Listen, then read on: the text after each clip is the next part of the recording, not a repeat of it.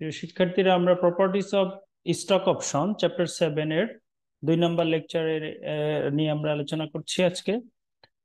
আমরা এখানে 10.7 নাম্বার ম্যাথটি দেখতে পাচ্ছি।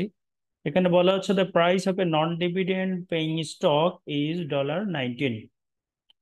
এমন একটি স্টকের যেখান থেকে লভ্যাংশ প্রদান করা হয় না, এই জন্য আমরা এটাকে বলি নন ডিভিডেন্ড পেইং স্টক। এই স্টকের মূল্য হচ্ছে $19 and the price of a 3-month European call option on the stock with a strike price of $20 is $1। এখানে আমাদের একটু প্রবলেম হয়, সেটা হচ্ছে যে 3 মাসের একটি ইউরোপিয়ান কল অপশন যার স্টক প্রাইস একটি স্টক যার স্ট্রাইক প্রাইস হচ্ছে $20 এবং এই কল অপশনের মূল্য হচ্ছে $1। তাহলে এটা বলেছে যে 3-month ইউরোপিয়ান কল অপশন, এই কল অপশনের প্রাইস হবে হচ্ছে $1 on the stock with a strike price $20, যার চুক্তি মূল্য হচ্ছে $20। The risk-free rate is 4% per annum. What is the price of a 3-month European put option with a strike price of $20? প্রশ্ন বলেছে যে what is the price of 3-month European put option. এই European put option যার মেয়াদ 3 মাস, তার মূল্য কত হবে যদি তার স্ট্রাইক প্রাইস $20 হয়। তার মানে এটা একটি পুট অপশন এবং এই পুট অপশনের মূল্য বের করতে হবে, যেটাকে আমরা P0 দ্বারা প্রকাশ করি বা P0 দ্বারা প্রকাশ করি। সেই P0টা আমাদেরকে নির্ণয় করতে হবে। এখানে তাহলে আমরা দেখি কি কি দেওয়া আছে। আমাদের স্টক প্রাইস যেটা আমরা S0 দ্বারা প্রকাশ করি $19, স্ট্রাইক প্রাইস যেটাকে আমরা K দ্বারা প্রকাশ করি $20, risk free interest rate R দ্বারা প্রকাশ করি 4, আর টাইম টু ম্যাচিউরিটি আমরা জানি 3 মান্থকে বছরে কনভার্ট করার জন্য 12 দিয়ে ভাগ করি 0.25, আর কল প্রাইস আমাদের দেওয়া আছে প্রশ্নের মধ্যে $1। তাহলে প্রশ্ন বলেছে যে আমাদের পুট প্রাইস কত, P0 বের করতে হবে। এখন আমরা অ্যাকর্ডিং টু পুট কল প্যারিটির যে ফর্মুলা আমরা দেখেছি, সেই ফর্মুলা অনুযায়ী আমরা জানি যে তোমার হচ্ছে সূত্র কি, C0 plus K into E power minus RT equal P0 plus S0। এই ফর্মুলা দিয়ে আমাদের সকল মান আমরা যদি বসাই, যেমন C0 মান আমাদের হচ্ছে 1, K এর মান 20, E আমাদের এখানে ই লিখতে হবে, তোমরা বুঝে নিও, আমি কারেকশন মুখে বলে দিচ্ছি। 20 ইন্টু ই পাওয়ার মাইনাস 0.04 ইন্টু 0.25। যদি আমরা কারেকশনটা যদি করেই দিই তাহলে ভালো হয় আশা করি।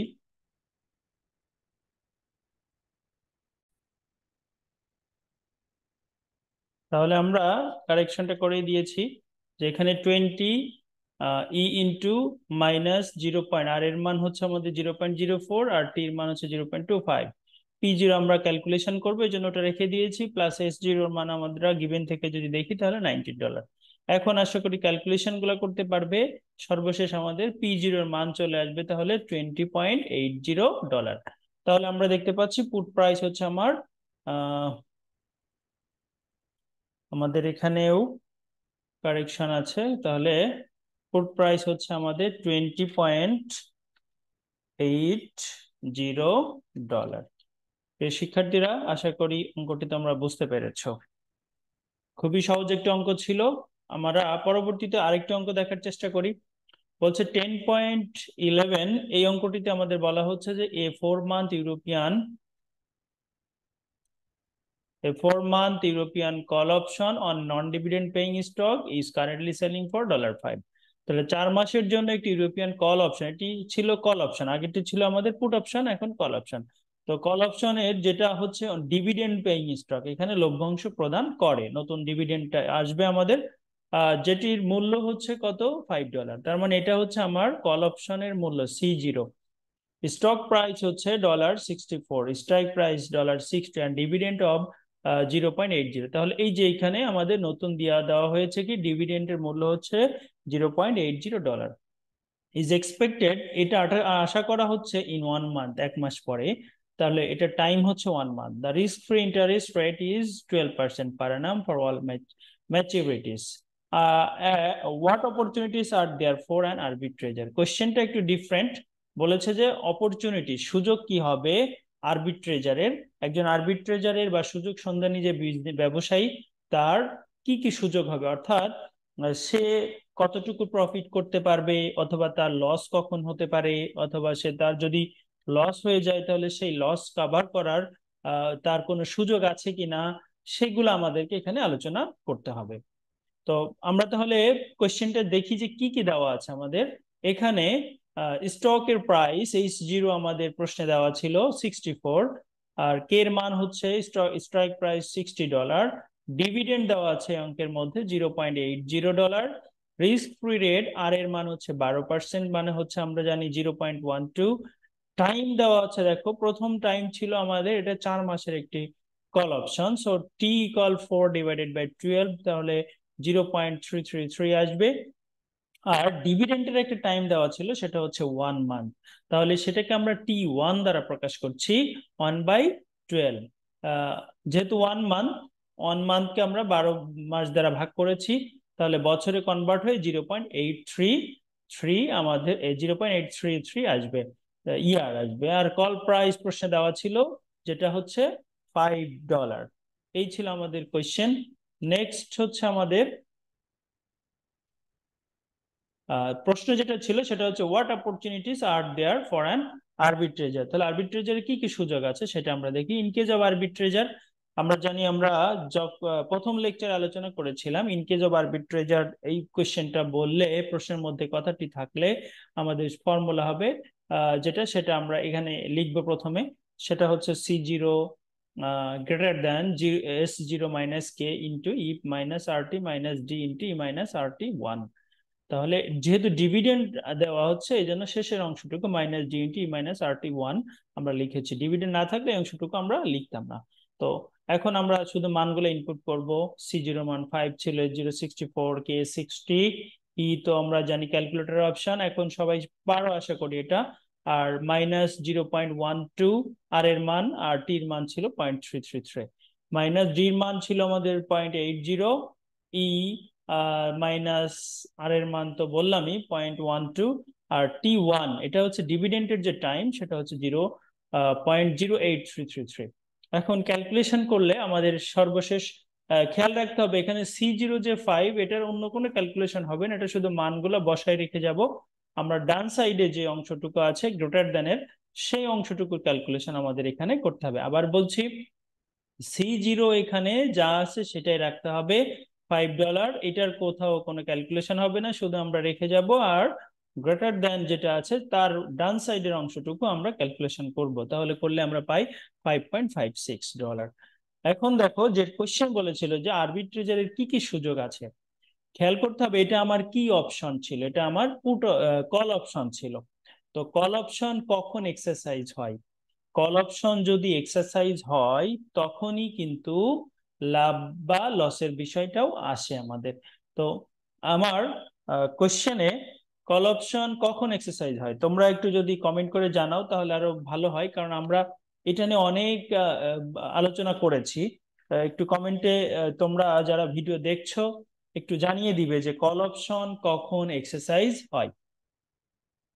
তারপর আমি বলে যাচ্ছি, আমাদের দেখো এখানে চুক্তি মূল্য ছিল 64, আর এই স্টকের প্রাইস আর স্ট্রাইক প্রাইস মানে চুক্তি মূল্য ছিল $60। আমার কথা কোশ্চেন হচ্ছে এখানে যে আমরা 4 মাস পরের একটা ইউরোপিয়ান কল অপশনের চুক্তি করছি, ক্রয় চুক্তি করছি। তো এটা আমরা চুক্তি করেছি যে আমরা যার সাথে চুক্তি করছি তাকে আমরা বলেছি যে ভাই আপনি আমার $60 দিয়ে যে কোনো একটা জিনিস ক্রয় করে দিবেন। তো আমরা যখন 4 মাস পরে যদি বাজারে দেখি যে বাজারে এই $60 সেই জিনিসের দাম 60-এর বেশি হয়েছে, $60-এর বেশি হয়েছে, ধরলাম আমি $70 হয়েছে, তাহলে কিন্তু আমি ওই লোকের কাছ থেকে কি করব, ওই $60 দিয়ে কিনবো, কারণ আমি যদি তখন বাজার থেকে কিনি আমার $10 বেশি দিতে হচ্ছে। তাহলে আমি কি করব, যার সাথে চুক্তি করেছি তার কাছ থেকেই বলবো যে আপনার সাথে চুক্তি হয়েছে $60, আপনি আমাকে $60 কিনে দিবেন। কিন্তু যদি এরকম হয় যে না আমার $60-এর কম বাজারে চলছে, বাজারে $50 চলছে, তাহলে আমি কি করব, ও লোকের কাছে তো আমি তখন যাব না, আমি তখন বাজার থেকে $50 দিয়ে কিনে নিব, কারণ ও লোকের কাছে গেলে কিন্তু সে আমাকে $60 আমাকে তাকে পে করতে হবে। কিন্তু আমি যদি মার্কেট থেকে কিনে নিই তাহলে আমি $50 পেয়ে যাচ্ছি, সুতরাং $10 আমার তখন সেভ হচ্ছে। তাহলে আমরা বলতে পারি যে কল অপশনের তখনই এক্সারসাইজ হয় যখন চুক্তি মূল্য থেকে বাজার মূল্য বেশি হয়, আর যখনই এক্সারসাইজ হবে তখনই লাভের একটা বিষয় আসবে। আহ, তাহলে সেক্ষেত্রে আমরা যদি এখানে দেখি, এখন দেখো আমরা কি বলেছি যে ইফ দ্য প্রাইস অ্যাবাভ $60, তাহলে $60 চুক্তি মূল্য ছিল, এটার থেকে যদি বেশি হয় তাহলে ট্রানজাকশনটা হবে, লেনদেনটা সম্পূর্ণ হবে, আমি ওই লোকের কাছ থেকে ক্রয় করব অ্যাবাভ $60 হলে, $60 বেশি হলে। তো যখনই আমি ওই লোকের সাথে চুক্তিটা সম্পাদন করব বা ওই লোকের কাছ থেকে আমি যখন ক্রয় করব তখন আমার কি হবে, the minimum profit for the আরবিট্রেজার will be, তখন আরবিট্রেজারের প্রফিট হবে 5.56, যেটা আমরাই যে নির্ণয় করেছি, -5, যেটা আমার C0 প্রাইস ছিল। এই C0 মানে কি, আমি তাকে কমিশন দিয়ে এসেছি $5। আমি যখনই চুক্তি করেছিলাম যে আমাকে সে $60 ক্রয় করে দিবে, তখন আমি তাকে $5 দিয়ে এসেছিলাম। আমরা এটাও জানি যে যখনই চুক্তি করতে হয় তখনই কমিশনটা দিয়ে আসতে হয়, তাহলে আমি $5 কমিশন দিয়ে এসেছিলাম, কিন্তু আমি ক্যালকুলেশন করে দেখলাম যে আসলে $5.56 দেওয়ার কথা ছিল। তাহলে কিন্তু আমার 0.5 মানে অ্যাকচুয়ালি যদি আমি ট্রানজেকশনটা করি তাহলে দেওয়ার কথা হচ্ছে কত, 5.56, কিন্তু আমি দিয়েছি 5, তাহলে আমার কি হচ্ছে, $0.56 সেভ হচ্ছে। তাহলে আরবিট্রেজার যে আমি যদি আরবিট্রেজার হই তাহলে তখন আমার কি হচ্ছে, $0.56 প্রফিট হচ্ছে, কারণ $0.56 আমি তাকে দিই না, আমি তাকে দিয়েছি $5। আশা করি বুঝতে পেরেছো। তাহলে যখনই আমার $60 কল অপশনের ক্ষেত্রে যখনই আমার চুক্তি মূল্য থেকে বেশি হবে তখনই আমার প্রফিট হবে, তো এখানে আমার 5.56 আসলে আমার প্রফিট হচ্ছে। এরপরে বলে হচ্ছে কি, দা প্রাইস বিলো, যদি এমন ঘটনা হতে পারে যে $60 কম যদি হয়ে যায় তখন আমি তো তার কাছ থেকে আর লেনদেন করব না, তখন আমার লস হবে আরবিট্রেজারে কত, $5। কেন $5 লস হবে, কারণ আমি তো তাকে কমিশন দিয়ে এসেছি $5। তো যেহেতু আমরা জানি যে প্রাইস যদি মানে চুক্তি মূল্য থেকে কম হয়ে যায় কল অপশনের ক্ষেত্রে তাহলে তার সাথে লেনদেন সম্পাদন হয় না, সুতরাং আমি যেহেতু তার কাছে আর যাচ্ছি না কিন্তু আমি তাকে $5 তো দিয়ে এসেছি, তাহলে ওই $5 তো আমার লস হয়ে যাবে। সুতরাং আমাদের এখানে তার লস হবে কত, যদি $60 নিচে চলে আসে আরবিট্রেজের লস হবে $5। এখন আমরা যেহেতু বিজনেস করি ফাইন্যান্সিয়াল সারা ওয়ার্ল্ড ওয়াইড, কিছু সুযোগ আছে যদি এই $5 তো আমার হচ্ছে লস হয়ে যায়, আর আমি যদি এটা যখন প্রিডিক্ট করতে পারি, বুঝতে পারি, ধরো 2 দিন হোক, 5 দিন হোক, 1 সপ্তাহ আগে যদি বুঝে ফেলি যে না আমার হয়তো এই $60 নিচে চলে আসতে পারে, তখন আমি কি করতে পারি, দ্রুত এটা শর্ট সেল করতে পারি। দ্রুত শর্ট সেল করে আমি কি করতে পারি, প্রফিটটা তুলে নিয়ে আসতে পারি। তাহলে আমি যদি শর্ট সেল করে ফেলতে পারি, $5.56 অন্যের কাছে বিক্রি করে দিতে পারি, সেক্ষেত্রে আমার কি হবে, প্রফিটটা আমি তুলে নেওয়ার সুযোগ আছে। আমি বলছি না যে এটা তার প্রফিট হবেই, বাট তার একটা প্রবাবিলিটি এখানে আছে যে সে এটা শর্ট সেল করে $5.56 সে তুলে নিয়ে আসতে পারে, অর্থাৎ তার প্রফিটটা সে নিয়ে আসতে পারে। প্রিয় শিক্ষার্থীরা, যেহেতু ফাইন্যান্স ডিপার্টমেন্টের স্টুডেন্ট তোমরা শর্ট সেল অবশ্যই বুঝো আশা করি, আর যদি নাই বুঝে থাকো তাহলে কমেন্ট বক্সে জানালে আমি পরবর্তীতে কোনো একটা ভিডিও তৈরি করে তোমাদেরকে শর্ট সেল নিয়ে আলোচনা করে ফেলবো। প্রিয় শিক্ষার্থীরা, আশা করি তাহলে বুঝতে পেরেছো। আমি শর্টলি আর 30 সেকেন্ডে যদি এটা বলি যে আমাদের কল অপশনের ক্ষেত্রে চুক্তি মূল্য থেকে যদি প্রাইস মার্কেট প্রাইস যদি বেশি বেশি হয়ে যায় সেক্ষেত্রে লেনদেন এক্সারসাইজ হয়, আর লেনদেন এক্সারসাইজ হলে আমার এখানে যেহেতু $5.56 কল অপশনের প্রাইস দেওয়ার কথা ছিল বাট আমি দিয়েছি $5, সুতরাং আরবিট্রেজারের এখানে $0.56 প্রফিট হবে। আর যদি দেখি যে আমার এই স্টকের মূল্য $60 নিচে চলে আসে, অর্থাৎ বিলো $60, তখন আমার কি হবে, অবশ্যই তখন $5 লস হবে। বাট আমি যদি প্রিডিক্ট আগেই করে ফেলতে পারি তাহলে আমি এটা শর্ট সেল করে $5.56 কি করতে পারবো, গেইন করার আমার একটা সুযোগ থাকে। আশা করি বুঝতে পেরেছো। আর যদি আমি এই কোশ্চেনটা বুঝতে পারি তাহলে পরবর্তী যে কোশ্চেনটা ঠিক এর উল্টাটা, কারণ এটা হচ্ছে কল অপশন আর পরবর্তী কোশ্চেনটা হচ্ছে আমার পুট অপশন, তখন খুব ইজি হয়ে যাবে। 10.12 যদি আমরা এটা দেখি, a 10-month European put option on a non-dividend paying stock is currently selling for $2.50.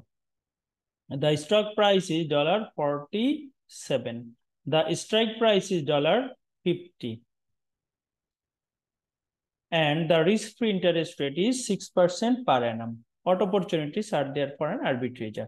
তাহলে এটা হচ্ছে 1 month ইউরোপিয়ান পুট অপশন, যেটা হচ্ছে নন ডিভিডেন্ড পেইং স্টক।